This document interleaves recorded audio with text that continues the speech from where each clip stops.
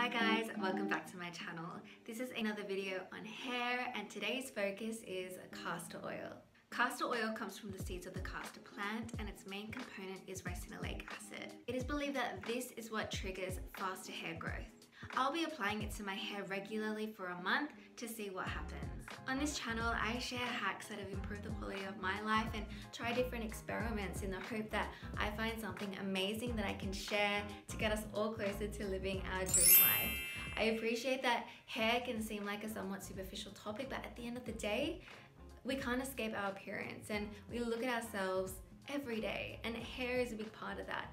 So if we can find one or two things to enhance what we have, why the hell not? On that note, castor oil is famous for being one of the main oils that expedite hair growth. Just take a look at this Google search. The main theme associated with castor oil is hair growth. This is because 85 to 95% of its content, depending on where it is sourced, is ricinoleic acid, alongside small percentages of these other elements.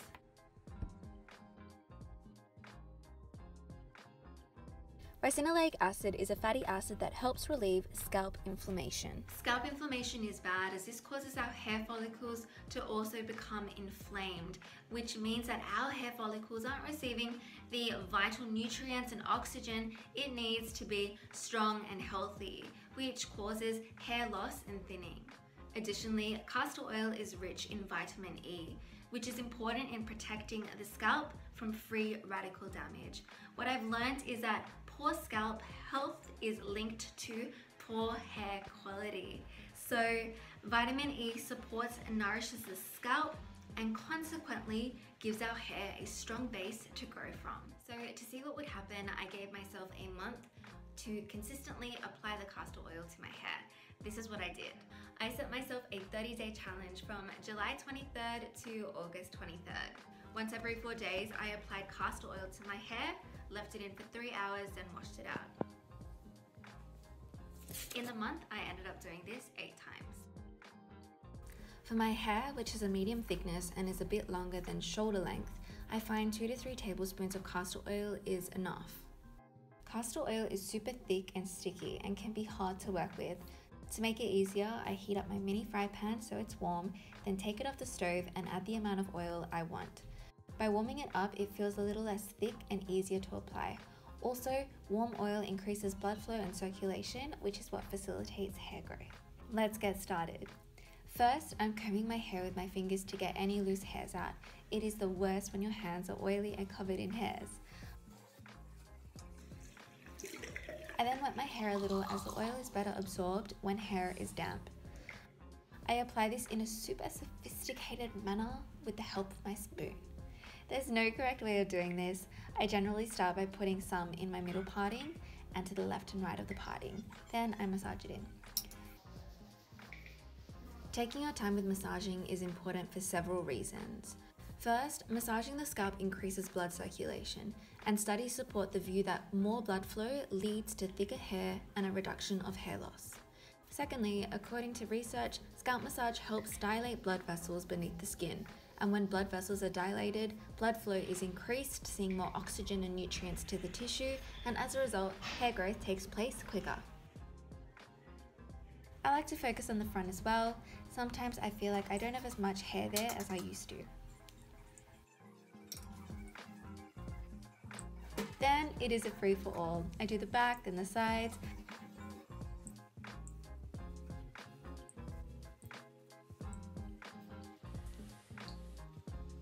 To get to the bottom of my hairline and the back of my scalp, I hang my head upside down and massage. This is called the inversion method, and this is also believed to stimulate hair growth, as hanging your head upside down increases the blood flow to your scalp. This is super relaxing as well.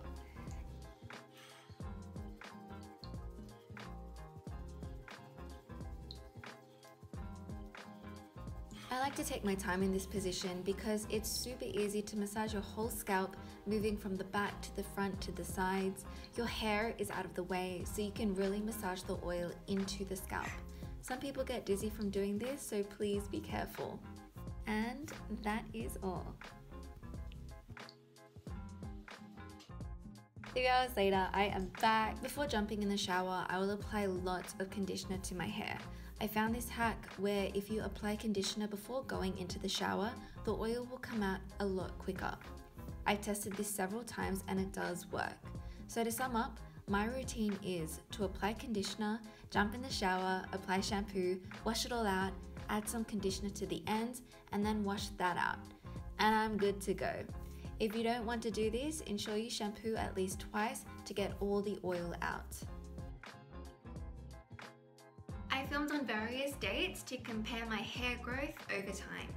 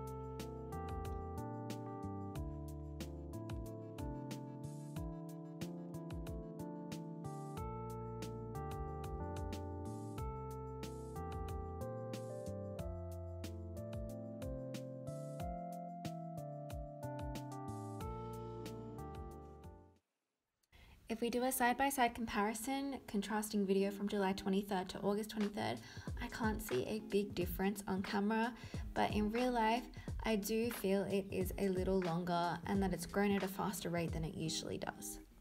Keep this in mind though, according to several sources, it takes more than a month of doing this to see a discernible change in hair growth.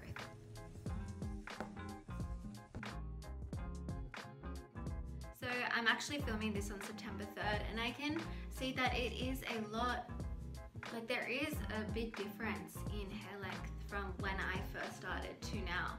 So this is a week after the month challenge. So it's been a bit longer, but clearly you can see that there definitely is a lot of growth. Generally though, there have been 4 improvements that I want to briefly touch on. Number 1, my hair feels a lot thicker, more voluminous, and it has a bounce that it hasn't had for quite a while. Not so much today, but if you look back to the videos that I took throughout the month, you can see down the bottom that there is a bounce and there is a wave. My hair is naturally wavy and I lost it for a while because my hair was just kind of lifeless. So this certainly brought it back. I highly recommend castor oil for any of you that have thin hair. Number 2, my hair is so much softer and less tangly.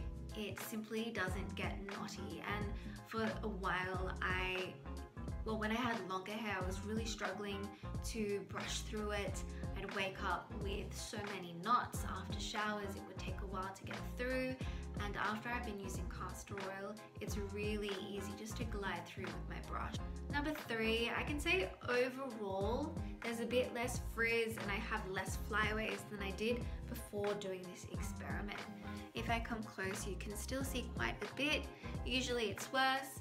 Also, I just had a shower earlier today, so on the first and second day after washing, it tends to be a bit more like this, but by day 3 and 4, it certainly settles. And number 4, I have literally had no dandruff, but yeah, no, it's really good if you have issues with dandruff. So I'm pretty impressed with castor oil and 100% believe that my hair is healthier for it. I'm going to continue with this experiment for the next 2 months. I'm going to dial it back and apply it once every week, and I'm going to report back and we can see the impact it's had on the length of my hair. Super exciting. I hope you've liked this video. Let me know in the comment section if you try this challenge and how it works out for you. And please forward any feedback you have. Anyway, have a beautiful day and I will see you on the next one. Bye.